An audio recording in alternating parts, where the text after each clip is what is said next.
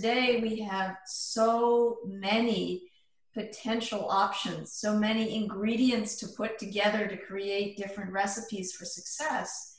But at the same time, with so many ingredients, it's confusing.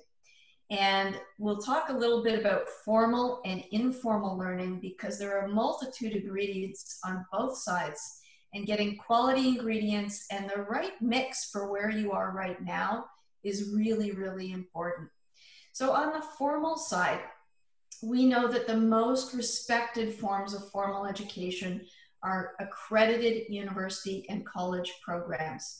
So this could be your initial degree, diploma, subsequent graduate degrees, etc., but also a cycling through of continuing education or executive education programs. And think of these programs, because they're aligned with particular career outcomes, they're kind of like buying that box that you get in the mail that allows you to have the recipe and all the ingredients to make the predetermined dinner, right? We give you everything you need to get that skill set, to get that career outcome. Employers respect those credentials. There are other players getting into the market, tech companies, MOOC providers, the boot camp providers.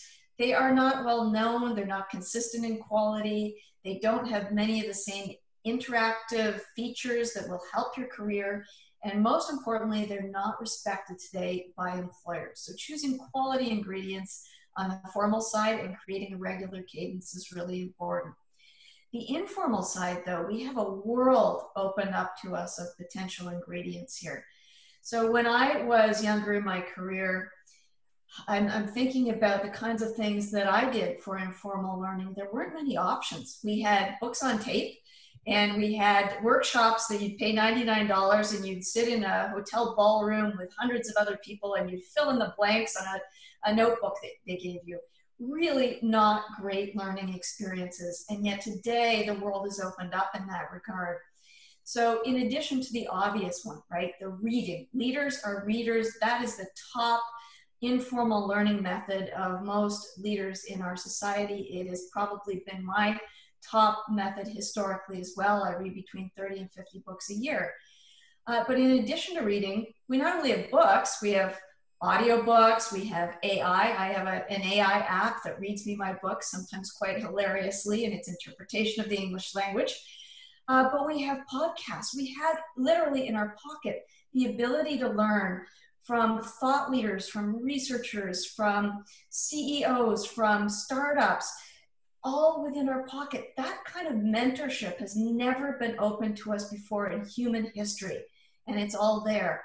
So whereas formal learning, we get this pre-packaged, full box of skills, informal learning is a lot more messy. It's a pick and choose. It's a just in time. It's a deep dive into a particular topic.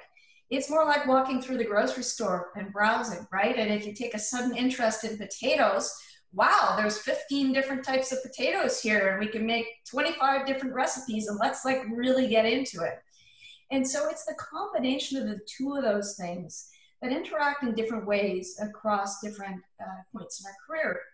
I was talking this morning to an individual who's just taken a senior leadership role that includes supervising a sales function, and he's never done that before.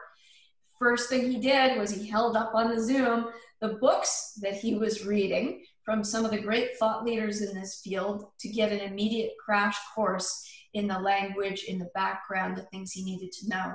The next step in his journey will probably be reaching out and taking some type of sales leadership program, an executive leadership program. So there's a place and a time for both of those things to work together. And I think the key to success is recognizing that we're going to need multiple formal opportunities in our careers. So I'm working on my 5th right now. I think in today's fast-paced environment, most people are probably going to have half a dozen post-secondary credentials and experiences over their career, at least. But it's finding that right combination at different stages in your life as you prepare for a new job, as you get into a new job. The most important thing is that we keep this recipe for success across our career. So the balance between our formal and informal learning is going to change depending on our stage of career and what our objectives are. Are things changing rapidly in our fields? Do we want to move into a new job? Have we just started a new job and we need to really ramp up one or another?